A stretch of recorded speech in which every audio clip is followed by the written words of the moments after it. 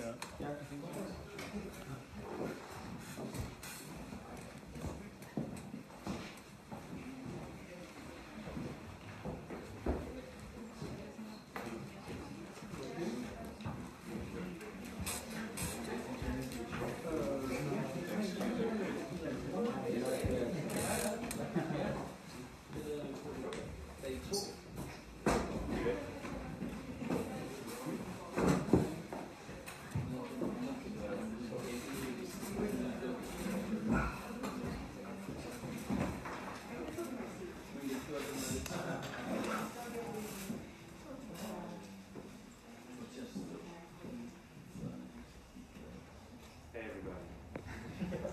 So I'm super excited to be here. I want to thank Rachel and the School of Law for having me out. And I'm here in Berlin for like a super short amount of time. Like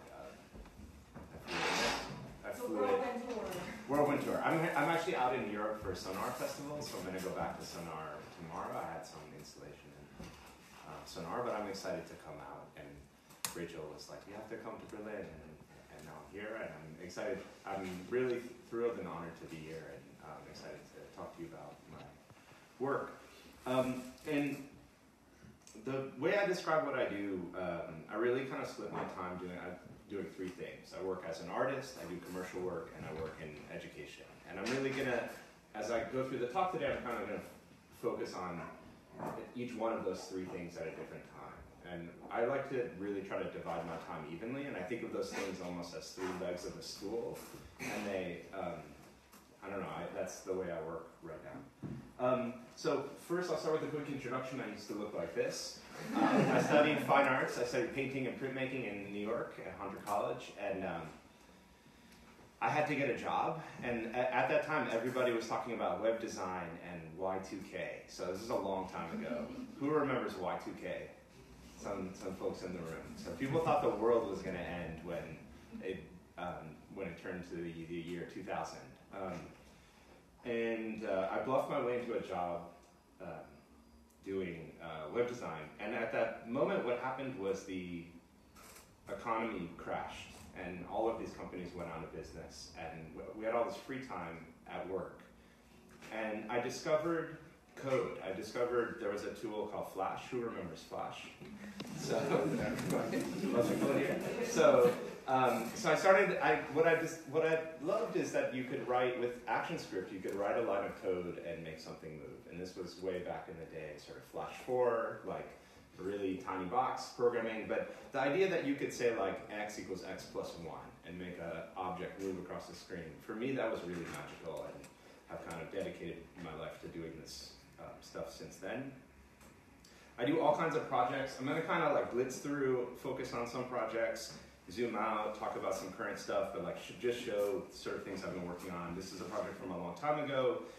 This is a commercial project we did with Toyota. It's this small smart car. People think you can't drive them quickly.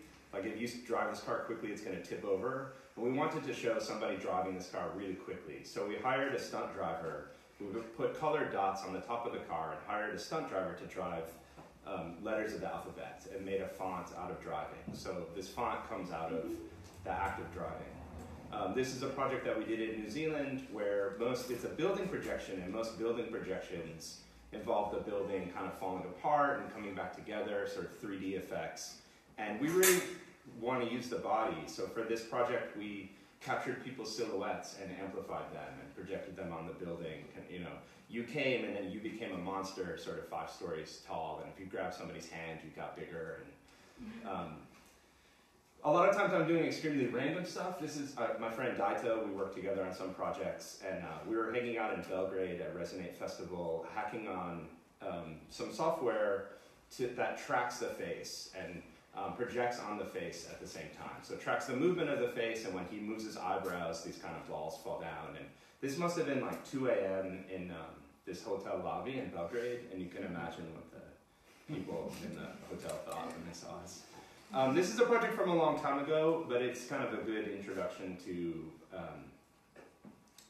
the stuff that I'm really interested in. This is, on the left, that's my partner Golan Levin, who was my professor at Parsons. So after I went to Hunter and had this experience of like working in a design studio, I went to Parsons, which is a design school, and got my master's degree. And I studied with Golan Levin, and after I graduated, I started to work with him. And this is a project that we made which combines an overhead projector, so the kind of projector that your math professor would write notes on, and a digital projector, and combines them to create a kind of hybrid light source. So mixing both digital and analog lights.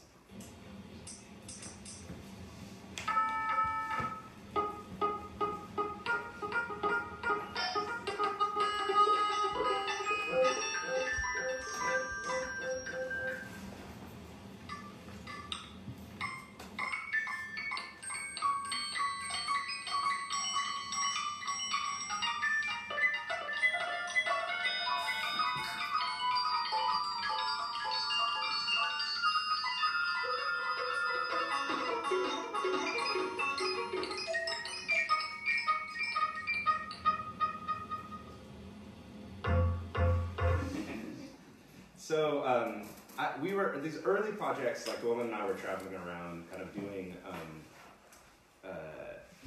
these kind of performances and installations. So we had, for example, a performance with two singers where we imagined what their voice would look like. And we were touring, doing this work sort of in the early 2000s. And we were writing C++ code. We were coding it, but we were using, it wasn't open source. The tools that we were using were developed at MIT in the Media Lab, but they weren't available for other people. And at that time I started teaching. I was teaching at Parsons, and I really wanted to come back and share code with my students. And I wanted to, really take the things that we were learning as artists and give them to students so that they can make work. And so I helped develop a tool called openFrameworks.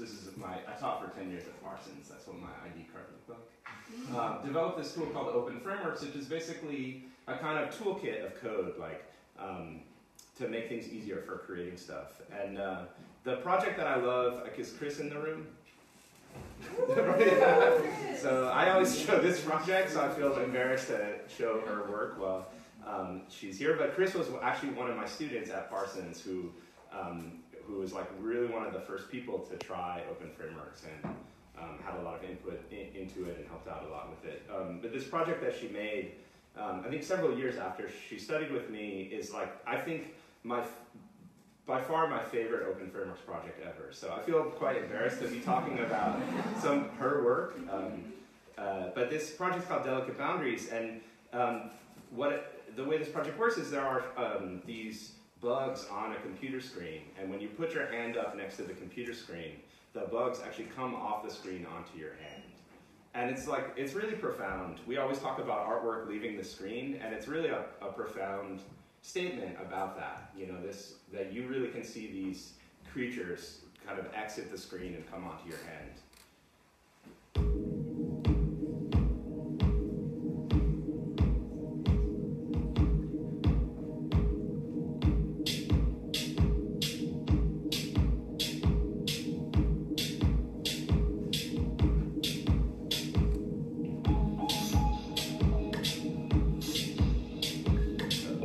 I feel embarrassed talking about this one. Chris is here, but you should ask Chris about it. For me, it's really. I think it is a perfect embodiment of what it means to leave the screen. And I think openFrameworks projects were really about that, trying to use computer vision, trying to use sensors, trying to use different ways of creating artwork that gets out of a computer screen and into physical space and into kind of using the body and augmenting, extending the body. I love drawing tools, and one of the things, so I love drawing, and one of the things that frustrated me immensely when I started using computers is how terrible it is to draw with a computer. So if you are trained in the arts and you kind of use paintbrush and ink and charcoal and all these sort of physical materials or paper, once you start using a computer, it's really hard. It doesn't have the same feel of those materials, and you use Illustrator or Photoshop. It just doesn't feel real. It doesn't feel right.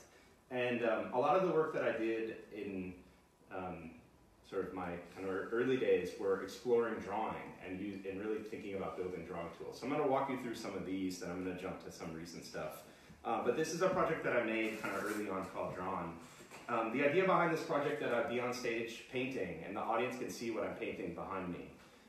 So I'm sort of there's a camera pointing down at a piece of paper, and I'm drawing with ink.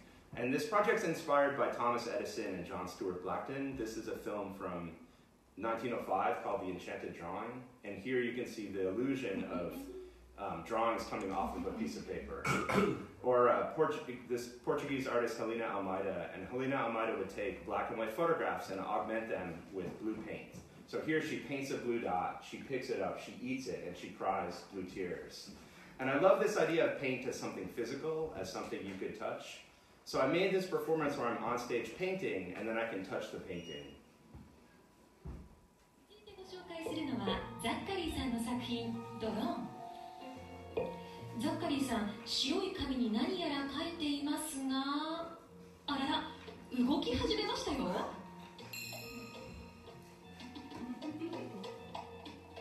I don't know what she's saying. I hope it's positive. 作品ドローンは紙に描いた模様がまるで命を吹き込まれたかのように突然動き出す、まさに手品のような作品です。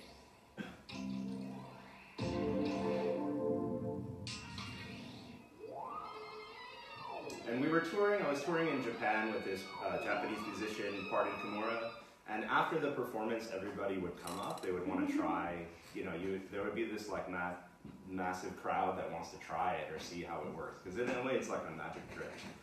And so I decided to make a version for people to try themselves. So this is I made an installation where you could come and paint and then see your painting kind of come to life, and fast forward through this, but you can see like people could come and make a drawing and interact with it. And there's something that I got quite excited about when I watch people use this project. I call it the open mouth phenomenon. My friend Evan Roth calls this the holy fuck moment, but I call it the open mouth phenomenon. So I want you to pay attention to this girl. This is number 1, number 2, number 3, number 4. For me, like, this is what I'm interested in as an artist. Like, these moments I'm interested in. And I would make the argument that an open mouth is a pathway to somebody's heart. It's a way to reach people. I'm gonna, I will talk. This is another project that Chris was involved with, so I feel like Chris should be on stage with me. This is a project called the iWriter, which means a lot to me, so I will quickly just describe it. Theo, Chris, and I.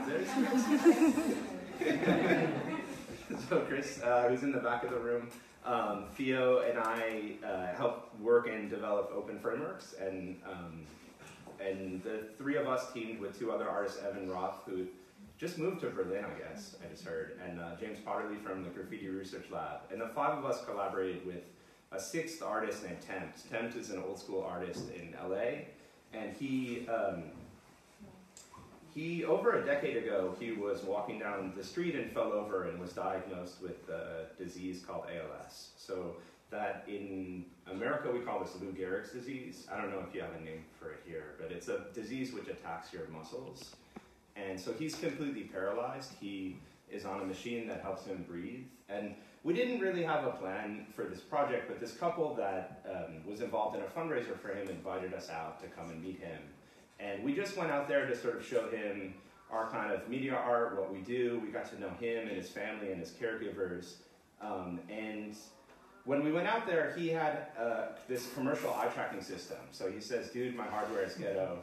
This is basically like a speak and spell. It tracks his eye movements. He can write messages with it, and it kind of, with a computer voice, talk for him. But he couldn't do what he loved. He couldn't draw graffiti with it. And he could also be saying, dude, my hardware is expensive, because these devices are between $5,000 and $10,000. And there was a long period of time where he didn't have a device like this. He was just using an interpreter who would point at a piece of paper, and when they got to the right letter, he would signal with his eye movement. And so when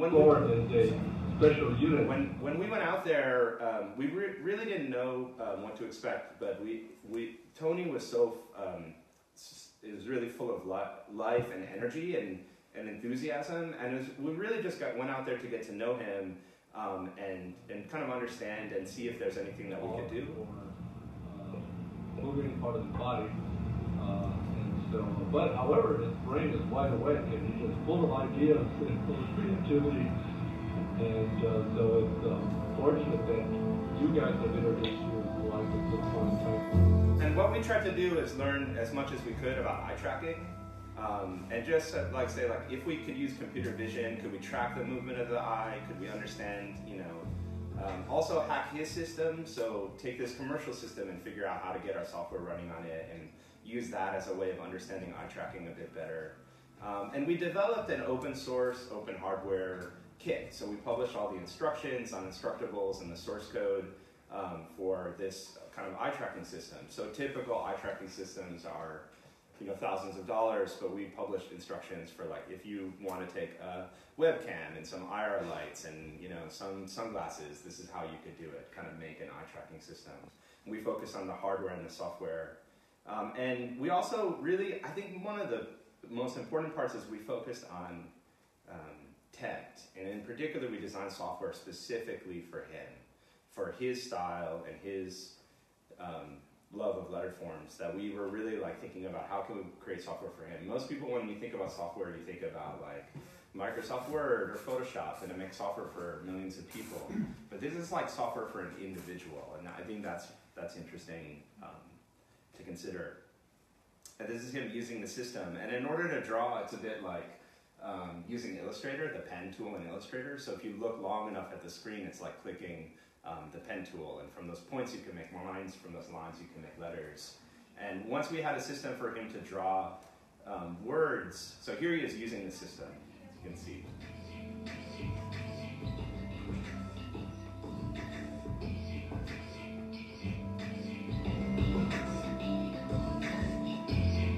This is sped up.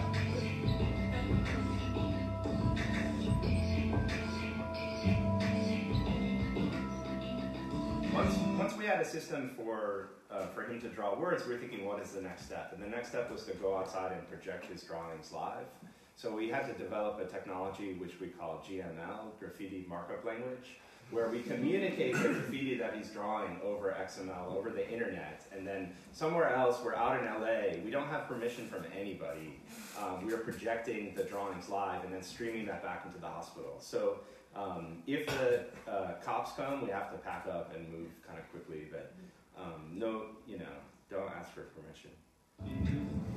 Moving his eye. Here's a really early version of the software. It was more like Photoshop than Illustrator, but you can see he had a ton of style, even just with this very simple eye movements. His writers that used to write with him were freaking out about seeing his style through his eye movements. And what was amazing is that when we did these events, they became like parties, for his family and friends. That it was really like a kind of celebration. I know these for us, this project was really exciting to work on. That he would be in the hospital room and we could project his drawings.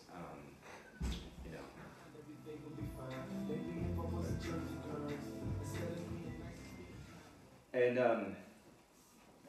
what's amazing is that we built this software for him, and he said it's the first time I've drawn anything since 2003. It feels like taking a breath after being held underwater for 5 minutes. And when he started, he was doing quite primitive drawings, and his drawings got better and better using this eye tracking system that can't even imagine making with my hands, but he's making with his eyes. And we started taking the drawings everywhere we could, to exhibits, really around the world. This is our dream. If you know anybody with a lot of money, you should see this video.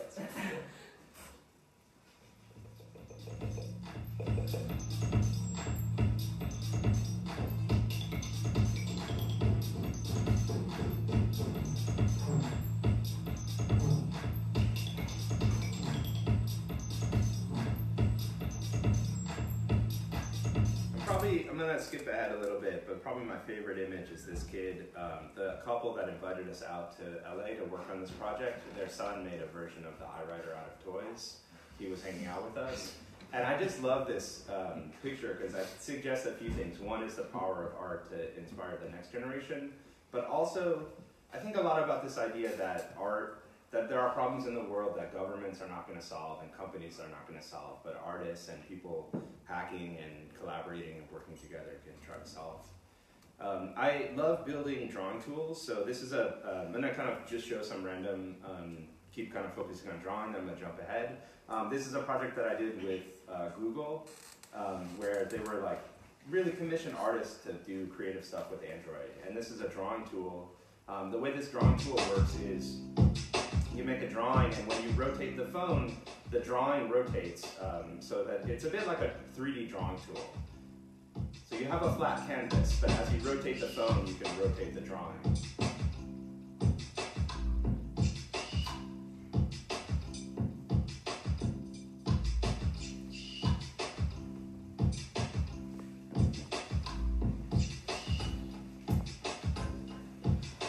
And what I love about making tools is people start to use them in really interesting ways. So a lot of times people will just sort of play or do sort of childish things. Mostly I love this. People will always do this. I always forget to remove this slide when I talk to kids, and then, yeah, it's terrible. But my favorite is this woman in South Korea drew this bird that I can't even imagine. I don't even know how she did it. Like, I can't imagine how she drew this thing. But I love putting tools out there and seeing what people do with them. This is another project that I did with Google. Google came to me and they said, we have all this satellite photographs. Could you design a sort of intuitive or kind of experimental way of navigating them, of exploring them? So I created this project called Landlines. And the basic idea is that you draw, and you draw like a curve, and it finds that curve in a satellite photograph. So if you draw like a straight line, it'll find a straight line. If you draw, you know, a letter of the alphabet, it'll find that. When I put this got on the front page of Reddit, and people were trying to draw penises. There was like, there's almost like a competition. Like, the internet is crazy. So. But you can draw, you know, a shape, and it will try to match that shape somewhere in the world. And a project like this, like, there's money components. A lot of times, the work that I do involves both a sort of like data sciencey side and then a kind of visual side. So a lot of times I'm doing this sort of stuff, like just trying to figure out if I draw a shape, what are shapes that look like it, how can I do the matching, how, you know, what are the metrics that I can use, and really thinking about sort of data, but then also thinking about visuals. So the second part of this project is finding lines in these satellite photographs and connecting them to make a kind of infinite line. So as you drag, it finds coastlines, and it'll connect like a coastline with a highway, with a river. It'll just find dominant lines in images and create a kind of endless line. So as you drag, these satellite photographs just get sort of montaged on top of each other. And the crazy thing about this is that these are real places in the world. So you could click on one of these links and it'll, you know, take you to that part of the map in Google Earth. And when we were using this project, like, I would see places like in Syria, like, you know, there were parts of the world that were really interesting that this project kind of connected. And I really like projects that are about engaging or kind of connecting or trying to understand the world. The next project sort of plays to that. This is a project that I did several years ago, really inspired by radio. So I love, in New York in particular, like, you jump into a taxi and you hear the radio, and it's like, it's always music from some place. Like, you jump into a taxi and you hear, like, you know, a foreign language, or you hear, you know, some kind of music from Ghana, or some interesting kind of sounds. And I love radio. I think of radio as an interesting way of sort of eavesdropping on culture. That if you have, like, if you sort of scan the dial on a radio, you can kind of pick up on different cultures. And I also love this. Who remembers this? So I fucking love this thing. This is like, we take this for granted. Those of you, do you want to come in? There's some, I'm sure you could. Yeah, I think we can squeeze into the front here. Yeah. What? Yeah.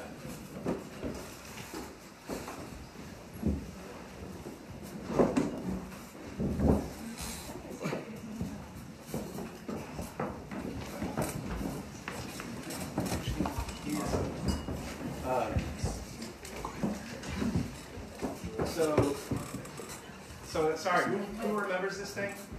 Okay. we take this for granted, right? That we have live streaming everywhere. We're like on Skype all the time talking to people. But the idea that for me, this was magical. The idea that you could put in a URL and listen to some radio station somewhere in the world like this idea was really magical to me. And so I decided to create this project where I would listen to radio stations around the world and write software that just listens to them and essentially build an instrument so that if you press a note on the keyboard, it finds that note somewhere in the world. It finds, like if you press a C, it'll find that note C somewhere playing in some radio station from around the world. So when I do these projects, I always start doing a lot of research, really trying to figure out like, how can I detect what's happening in the audio, and how can I learn about sound and like radio, and and kind of the culture, like even just learning about the history of MP3 format. And then I do a lot of like data. There's no like one source for URLs for web radio, so I did a lot of scraping, reverse engineering, a lot of stuff I didn't have permission to be looking at, finding, scraping websites, etc., trying to get a database of URLs from around the world. And then I did a lot of listening to that audio and really trying to figure out like how to isolate parts of the audio that sound like a musical note. I think I love, actually this project, I just listened to so much cool, weird music. And then I wrote, so I didn't like, it wasn't like really smart. I basically made like a single openFrameworks app that listens to a single radio station. And whenever it finds something that sounds like a musical note, it kind of records it and chucks it off to the app. So it's basically like, you can imagine all of these things are just listening. They're all listening to a different radio station, and then they're just saying like, I found a note, here you go, I found a note, here you go. And this is what my doc looked like. It was crazy. I can show you what this musical notes sound like. A couple things to say is that you don't need to hear the note for a long time to understand the context. So I'm going to play a sound for you, like really short. You don't need to hear the whole song to understand the context of the sound. So take a listen. Right, you don't need to hear like a lot of the audio to understand something about the context. To me, that's an interesting idea. And so I'm going to play for you what this instrument sounded like. It was really cacophonous, so here's what it sounded like.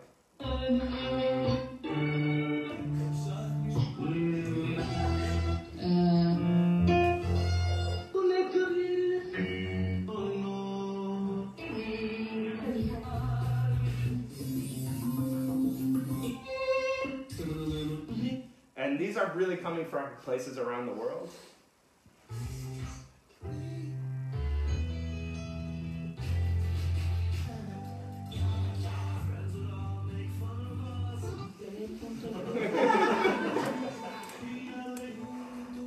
And when I was working on this project, it was around the time of the World Cup, so every once in a while I would get notes that were like this. So the way this project worked is that we had 12 speakers and we put them in the round. We had kind of like hung them from the ceiling, and the idea is that you would hear the sound from the direction in the world that it was coming from. So if the sound was coming from Asia, you might hear it from over here.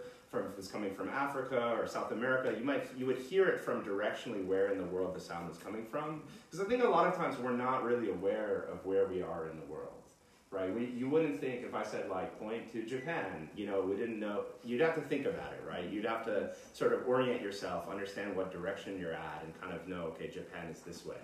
And I really wanted people to feel like some connection when they're using this project, that the sound is somewhere out there in the world. And a lot of the stuff I do in the studio involves hacking, like taking apart equipment. Marcella is awesome. We were just discussing her earlier today. Taking apart equipment, hacking, devices, figuring out how to express and communicate this idea. So audio projects are like all around the world. This is me saying exactly what I just said to you. Audio projects are impossible to document, like really impossible. So I don't know how. It's hard for me to show this to you. These kids really like it.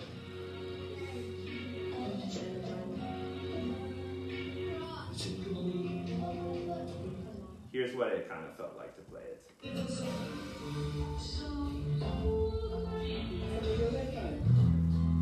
And the cool thing is that you could walk up to any speaker and you could hear where the sound was coming from, or read it where it's coming from.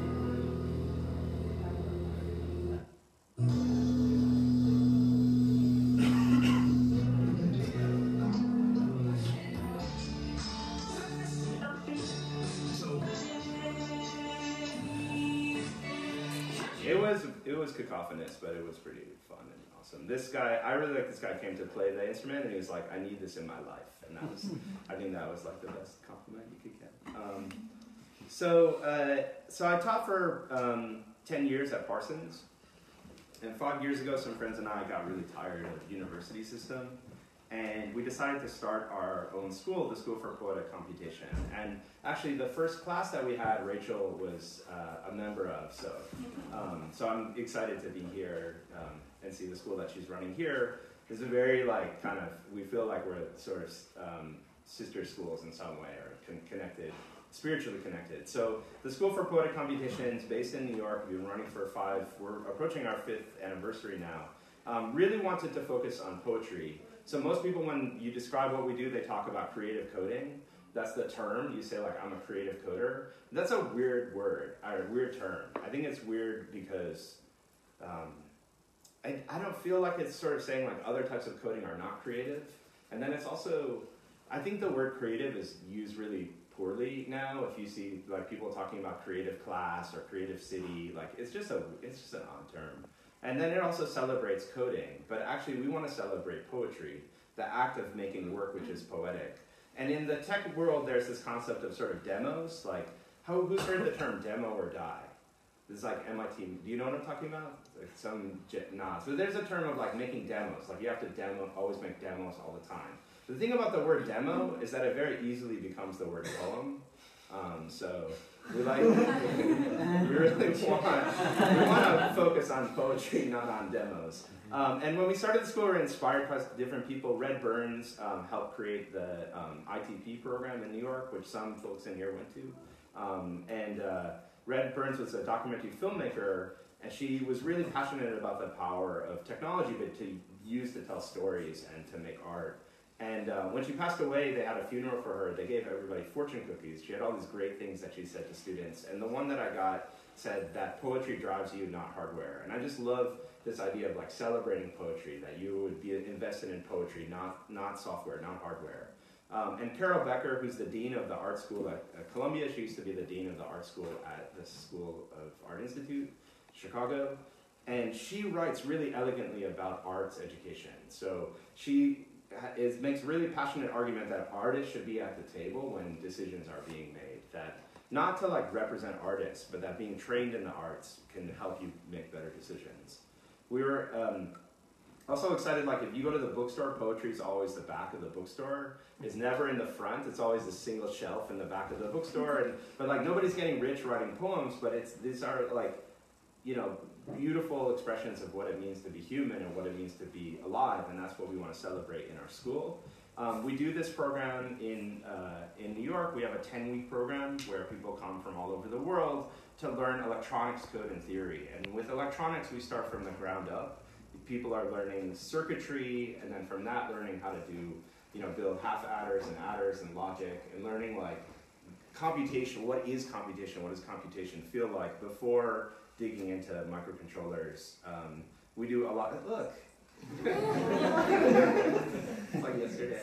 It's Rachel. It's like a weird. I'm giving this talk and everybody's in the room, and we do a lot of like hanging out and building stuff. There's a lot of cooking. There's a lot of drinking wine together. I teach this class called Recreating the Past, and it's inspired by this book that I love called The Art of Computer Designing. So I'm just going to quickly find this book. This book is amazing. I fell in love with this book first off just because of the graphics, and I was like, what is this thing? This book is from the mid-90s, and it's all about how you can use the computer to do like interesting, cool design. And I love this. I'm like addicted to like 1990s graphics and Japanese poster design and all this kind of visual language. I was like, what the fuck is this? So cool. But then there's this thing in this book, in the afterword of this book, where the author, Osamu Sato, is writing this this afterword. And he said, I would like to acknowledge my favorites, the Russian avant-garde, Futurism, and Bauhaus, whose brilliant typefaces and designs have in many ways shaped my own mind. If the artists of those movements were alive now to work with computers, I'm certain that they would discover new artistic possibilities. The work of past ages accumulates and is remade again. And this one sentence, I love this sentence so much. The work of past ages accumulates and is remade again. The idea there is that the past is there to be remade. And I think this is like both, this is both a gift and an obligation for students, for the students, to say that the gift is that the past is there. The past is there to be recreated in their voice, in their, using the tools, using their voice, using what they're excited about. And that the past is there. It's also an obligation that we should engage with the past and study the past. And so I teach this class called Recreating the Past. And the idea in this class is every week I talk about a different artist. So for example, Muriel Cooper, who helped create the MIT Media Lab, and she started the visual language workshop. They were doing some of the earliest work with typography and computation, thinking about what does it mean to have type in 3D, having transparency, having layers, like a lot of stuff we take for granted. They were exploring what that felt like. And a lot of her work is really this kind of early intersection of design and computation culture. So the students look at her work and then they recreate her work. Or Vera Molnar is a Hungarian artist, and she lives in Paris now, but since the 70s she was writing code to control a pen plotter. So she's writing algorithms to make drawings, and the students would study her work. And their homework assignment is really simple, to take one of her pieces and recreate it using modern tools. And I love this kind of thing, because they would code it, then we'd have a conversation about the recreation. Or John Maida, he's got these Morisawa posters that, the students would take one of those posters and recreate that. We wanted to show this in an installation. We were invited by a festival. What we suggested is to show the code and the visuals side by side. So usually when you see art that's created with code, you don't see the code. And we wanted to show them really kind of simultaneously, that you could see the text and the visuals. Not the full text, but you could see the most important parts of the text. And the idea is that when some line of code would change, you could see a corresponding change in the visuals. I told the students that they should wear sunglasses. They did not believe me. We got LED screens. The AV company kept turning the brightness down. I kept turning the brightness up. I really wanted it to feel like this. I love LED screens. But it was like a film festival for code. I'm going to show you what this felt like.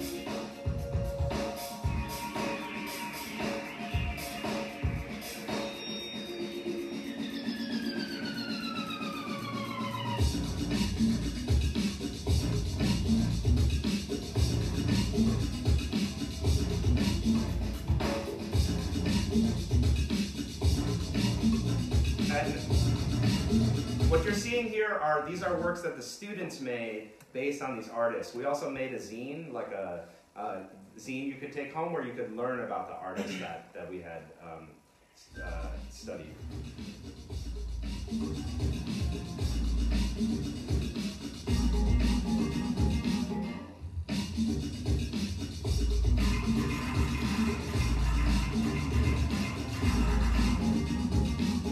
See what it feels like when some number changes in the code. You can see the corresponding change in the visuals. And I got so inspired. My students made like 50 or 60 sketches, and I got really inspired when I saw them. Like, they just loved making these kind of small sketches. That I started doing my own sketching, and I'll kind of walk you through that process. For about 2.5 years now, I've been doing daily sketches. I want to show you like one sort of starting point, and then I'll walk you through kind of how I do the sketches. I had a student that earlier, maybe a couple of years earlier, who had, for his final project, he did a book. Yuki Yoshida did a book of drawing the code that you would use to draw a circle. There's actually many different algorithms that you can use to tell a computer to draw a circle. So he made a magazine where he collected these, and he showed all the code and the visuals side by side. And I thought of an idea for him, which was, I explained it in an email, then I got so excited that I coded it and I sent him the code.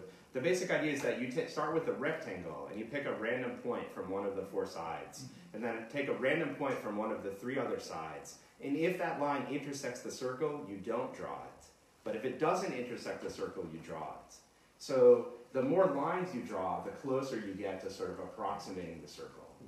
And so you start drawing hundreds, thousands of lines, and you start seeing a circle out of that. And I got so excited about that that I said, okay, let's try letters of the alphabet. I tried the word love, that didn't work very well. I tried a smiley face, that did not work very well. But then I was like, what if those rays those lines were like rays of light, and what if they could bounce, and maybe I could get them kind of bouncing in there, inside of the letter forms. So I started to figure out, like, how could I do reflection? How does light move? How would those lines move if they were rays of light? And the first algorithms were kind of terrible, but really just thinking, like, how could I have lines bouncing off these letter forms or refracting? If the line hits the letter form, it bends. And did a bunch of sketches. I created this interaction, this interactive version where basically it's a light table, and you come to it, you can put down acrylic shapes, and the software is simulating how light would bounce off of those shapes.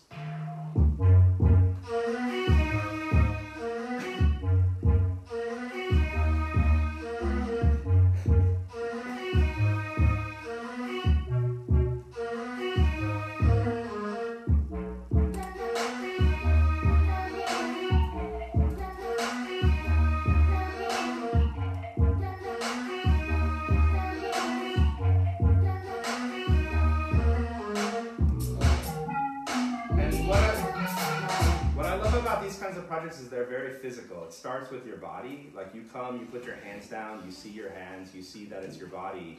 But it goes from your body to your mind and back to your body. Like, there's a process of sort of body, mind, body that you can really watch. By the end, like, I love this. People stopped. I like work so hard on these acrylic shapes. By the end, people are just like using their hands or like putting their head down on the light table. Like, people really understood it in a different way than I did. But I just love these kind of projects that are, in a way, it's like my sketchbook, and then inviting people to come and kind of play and experiment with the sketches.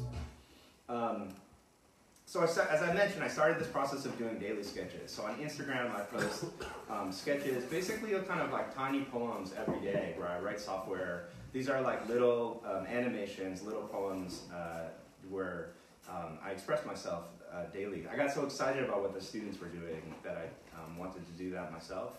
And a few things that inspired me. There's this 10 rules for students. These are popularized by John Cage, but they're written by Sister Karita Kent. And I love these. These are great. We put them on the wall at the SFPC. But I love Rule 7. The only rule is work. If you work, it will lead to something. And I love this. I saw this kid on the subway. He was wearing, he had a phone, a camera, and he had the Snap spectacles. So I just it freaked out when I saw this. And I took out my phone to take a picture of him and was like, there's so many cameras at this exact moment. Like, this moment is really wonderful. But I think artists need to be like this, need to be documenting every single thing that you do. And I am pretty crazy. I have this one folder on my hard drive. It's called Everyday. Let me see if I can find this for you. Documents. Every day. And pretty much you can see all of my videos are called AAAA. I have a really great naming scheme. But pretty much everything I do, all the screenshots go in here, all the videos, and this folder is killing me. It's almost 300 gigabytes. But it's important to document everything and try to share as much as you can. Another thing that I'm inspired by is this thing called ABI. It's really based on this movie. A, B, C. A, always B, B, C, closing. Always be closing. Always be closing. But for me, it's ABI, and that means, that stands for always be iterating. And really, I feel like most people, when they think about creativity and making things, you'd say okay, I'm going to start with a blank canvas, or I'm going to start with a blank piece of paper and start writing. But actually, what I try to do when I'm sketching is just iterate and just take something that I've done and say what's a minimal change that I can do to make something new? How can I change? Really focusing on changing. I think this picture really adequately describes it. So this kid had to write, "I will make better choices" over and over again. And you can tell by the end, they were like, they draw a single line for the L, right? They like have optimized, this kid's genius. They have optimized so well. And I think that is important. If you have to do something over and over again, you will develop shortcuts. And as an artist, those shortcuts actually become your style. That the shortcuts that you take in order to make the work, the shortcuts that you take in order to do something new with what you've done, that becomes your style.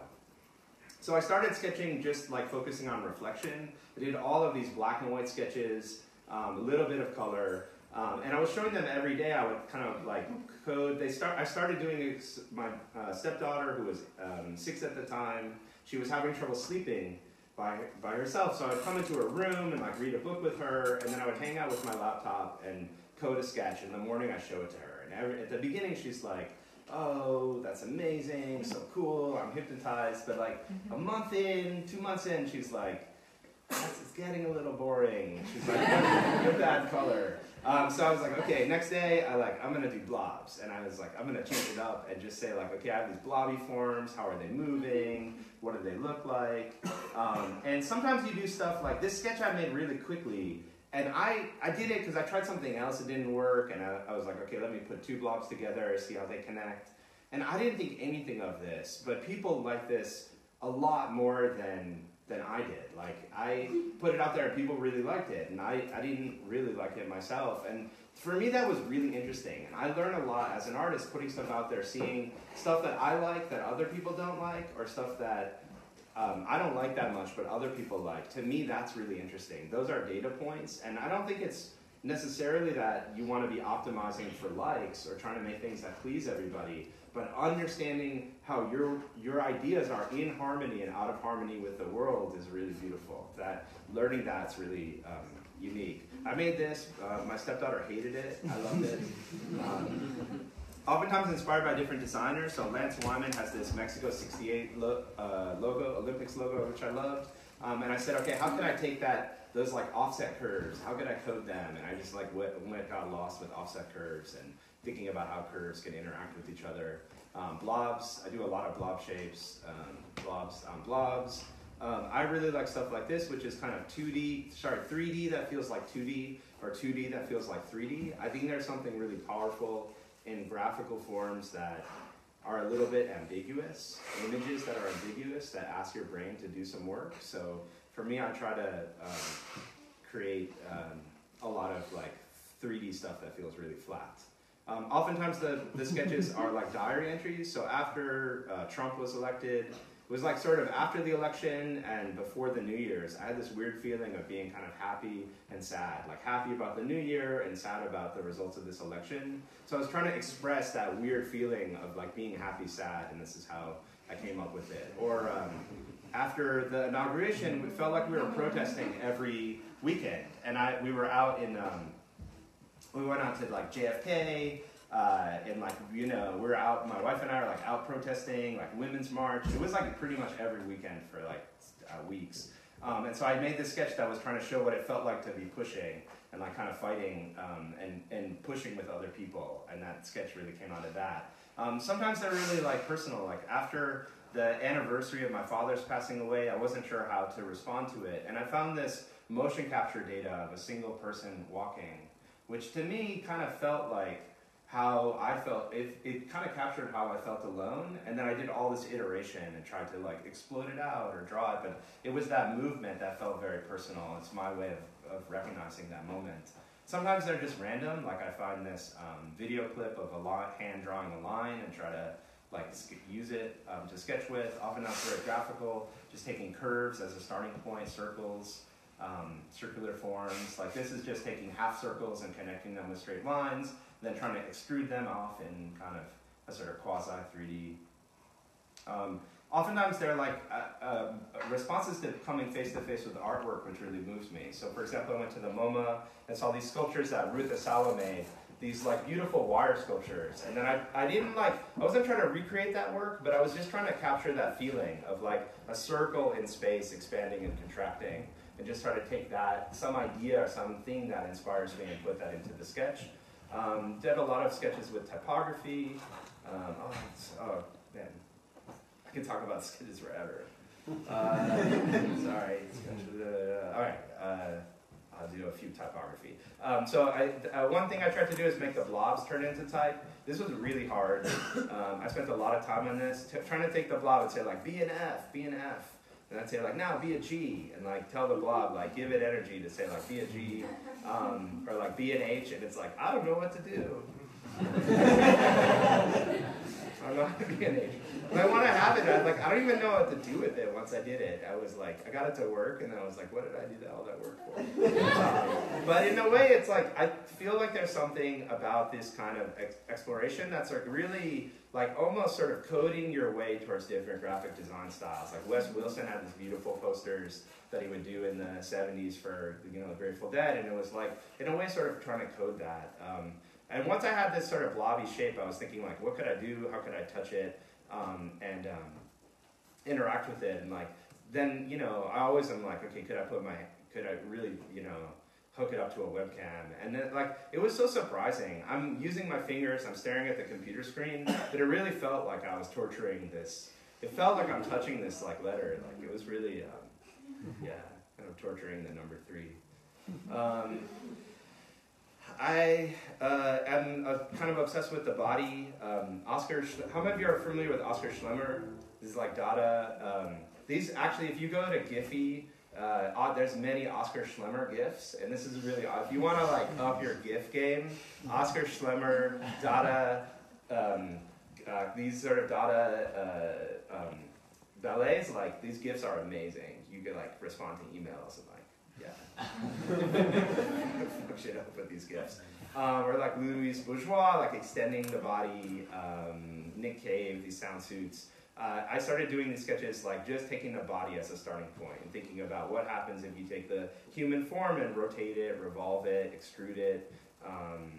Lots of experiments along this way. Like where do you see motion, where you still see a human body, connecting things to the body, attaching things, slicing it. I really love Keitra Dean Dixon as a designer. She does this beautiful layered work. And so I did this thing where I took slices, just horizontal slices. If you take the body and you intersect it with a horizontal line, there's always an even number of intersections. And then I connected those with circles. So basically taking the body and finding where it intersects with the line and putting circles in there and kind of stacking circles, doing some weird stuff. My stepdaughter loved this, Popcorn Man.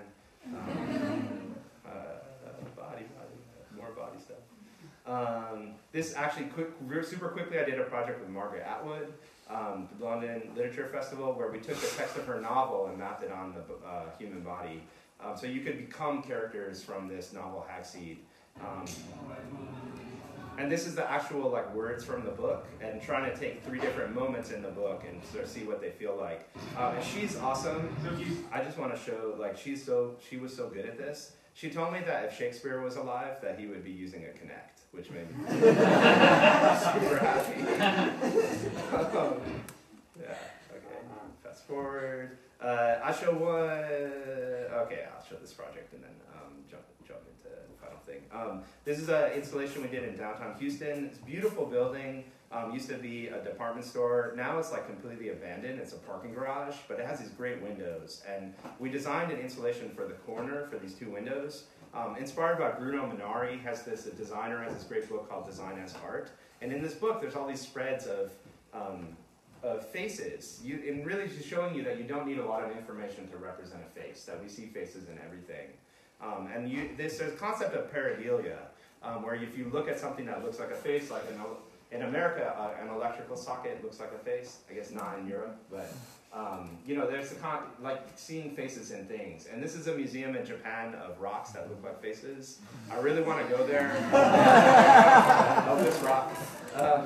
And also for this project, we were really inspired by masks. So we started collecting all of these pictures of masks and masks from different cultures. Masks as a way of celebrating and exploring, like what's important to a culture.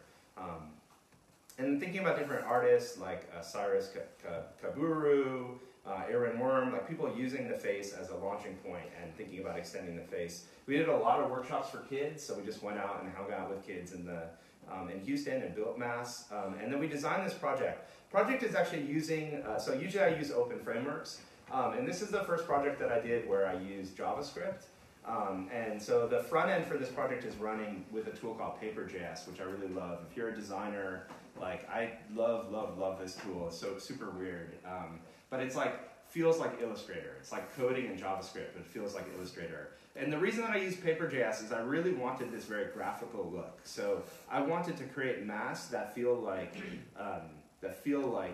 very graphical, very like kind of pure in some way. And the way this installation works is when you approach it, when it finds a face, it zooms in on your face, and then your face becomes a kind of poster that the graphics live on top of. So it kind of, when it finds your face, just using face tracking, it kind of augments and adds a graphical layer on top of your face. And I love, like, was watching people use it, and just love kind of seeing all the stuff that happens with it. This is me saying exactly what I just said to you. And there's about 50 or 60 of these masks. So every time you look away and you look towards it, you get a different mask. And it's using face tracking, so it's like not dissimilar to Snapchat or any of these sorts of things, finding feature points on your face, and then really thinking about kind of graphically, like what's a minimal amount of information that we need for something to feel like a face, and kind of add that as a layer on top. Really exploring kind of, I don't know, thinking about, with the Bruno Minari book, like how can different ways of representing a face. Recently been doing a lot of experiments with AR. That's what I'm doing here as part of, how do you say this, Rachel? Realities, question mark? Is that the name of this program? Reality. We're in the middle of, this is, I guess, a 4-week program that Chris Agru is lead teaching on, and it's Questioning reality. Questioning reality. So, okay, so AR, I have been doing AR for a long time with my work. This last year, Apple released a tool called ARKit. There's also now Google has a tool called ARCore.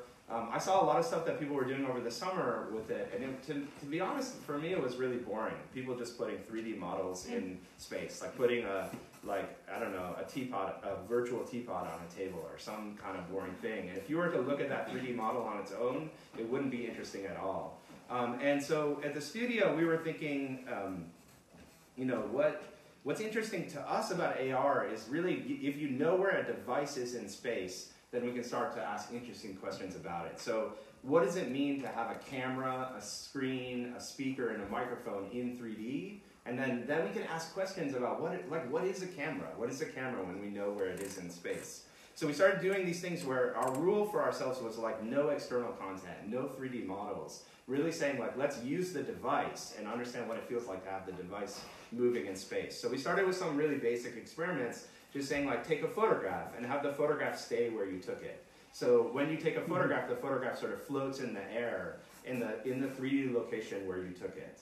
And this moment was like really exciting for us because it showed us like, okay, there's the power for this thing to be really ambiguous. Or we did stuff like take frames of video and leave them in the 3D location where they were taken.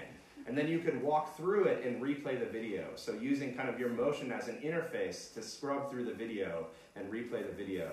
And this is, to be honest, this kind of stuff's not new. There's a company here in Berlin, I think, called Artcom. They have a project from 1995 where they were doing this, called The Shape of Things Past, where they were really exploring video in 3D. But what's exciting to us is like we have it on our phone. We can do it, in our hands and go out, to Times Square. This is taking photographs and exploding them in 3D. So it takes a photograph and segments it by color and then pushes those regions in space at different distances away from the camera. So as you move, the image works and changes as you move. Or this is taking, like a common technique in kind of creative code world is to do slit scan. So just taking pixels of the video that's in front of you and then dragging that and drawing that in space. More of the same. This is taking photographs and exploding the image away from the camera so that it looks correct from one vantage point, but as you move, you start to see that it's warped. We do a lot of weird stuff in the studio. I really like AR as a medium for ambiguity, for creating images that are complex, that ask you to understand, kind of like, I guess like an illusion, but that ask you, that force your brain to work a little harder to sort of try to understand what it's looking at. This is recording audio and leaving the audio in space. And then when you walk through, you can replay it.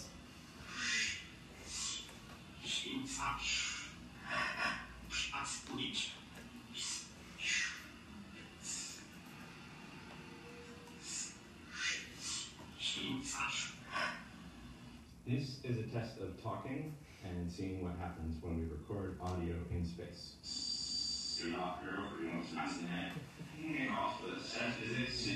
This is a test of talking and what happens when we record audio in space. Doing a lot of random stuff with typography, taking letter forms, exploiting them out again, thinking about like one vantage point where they look correct, and then having it as you move, it starts to distort. I'm doing a lot of stuff with the face, just random. Okay. I think AR is an interesting medium for storytelling. This is an artist I really love, John Bergerman. He's drawing, here he's like telling a story. He says he's drawing the last dinosaur. And so I built a 3D drawing tool where you can draw kind of like a tilt brush, very primitive. And he draws a dinosaur. The dinosaur is inside of an egg. The egg is inside of a chicken. The chicken is inside of a pot. The mom is holding the pot. She's inside of a house. And I just think like it's an interesting medium for storytelling where you can use movement as a way of kind of navigating. Recently we made an app. So we have an app in the App Store. It's called WeirdType. And this allows you to write messages and then draw. There's 7 different modes where you can draw with the type in space. And so what's exciting for us is like we're now trying in the studio that I run with my wife, we're now trying to take a lot of the sketches that we're doing and put them in apps for people. So that other people, we're having a lot of fun with this, we want other people to have fun with this kind of stuff the way that we've been having fun with it. So one of the things that I find really exciting is like we've made this mode called Explode, where you put down letters and as you move they kind of they animate as you move away from them. And then people do some crazy shit. Like this person figured out if you do a lot of letters, it's almost like a particle system. And people, you know, this person's like drawing with type and doing stuff that I didn't even imagine that you could do that with the app. You know, people are figuring out things that you could do. Or sometimes like really simple stuff, like even just taking the letter O and dragging it in space and making a tunnel and then running through it. Like I had no idea that you could do that. So the exciting thing about making tools is putting them out there and see all the kind of crazy stuff that people do. Last thing I want to say is that I do open office hours. So 2.5 years ago when I started doing the process of daily sketching, I also started doing this thing called open office hours, where once a week, it's a little bit slower this year because I've had a really hectic travel schedule, but I think this summer I'm going to go back. It's been maybe like once every couple weeks, but typically it's once a week, and I announce it on Twitter, and I basically make myself available, and I talk to people. When I was an art student at Hunter College, my professor in the printmaking studio, he would have open office hours. And the idea is that he would kind of have the door to his office open, and he would spend, you know, half an hour with us. And what I loved is that he would take like a lemon poppy seed muffin, he would cut it into slices and like give us a slice, and he would just listen. And we're like an 18-year-old, you know, talking about art, and he would just listen and take us seriously and talk to us and give us ideas and just be there. And I found that this process like to be really valuable. So I do this. Oh, look, there's Rachel. Yeah, Rachel again. I do this where you know I talk to people online. I talk to people in person, and I've been doing this for 2.5 years now. And I find it really valuable that. Daily sketching is a way of sort of saying hello to the world, and open office hours is a way of listening and trying to listen to the world. The last thing that I want to say, this is a book. So my stepdaughter, she's 8 now, but she was 6 at the time when she wrote this book. I'm going to read it to you because she explains art better than I could or anybody could. So I'm going to read this book called I Am Art. I have to find it. I Am Arts. River the artist. She really wanted me to tell you that she was 6 when she made this. And I do this now, like, I've been using this in my talks now for like a year and a half. I'm like waiting for IMART too, but I love, this book is so amazing. I think I will read this book forever. IMART by River the Artist. This book is for Apo and Agana Nana art. Art is like you feel free, you feel like you can do anything, and you know what to draw. And if you don't, you look at you. You are the one, and you have your own imagination. And maybe in your imagination you will see lines and squares. And in those squares and lines you will see art. And that art is amazing, and you are too. Haha, art, hello. Stop looking at me, ah. Art, art, art, art, art, I am art, art, food is art, anything is art, art, art, art, art, art, art, art, art, art, art, art, art, art. Thank you.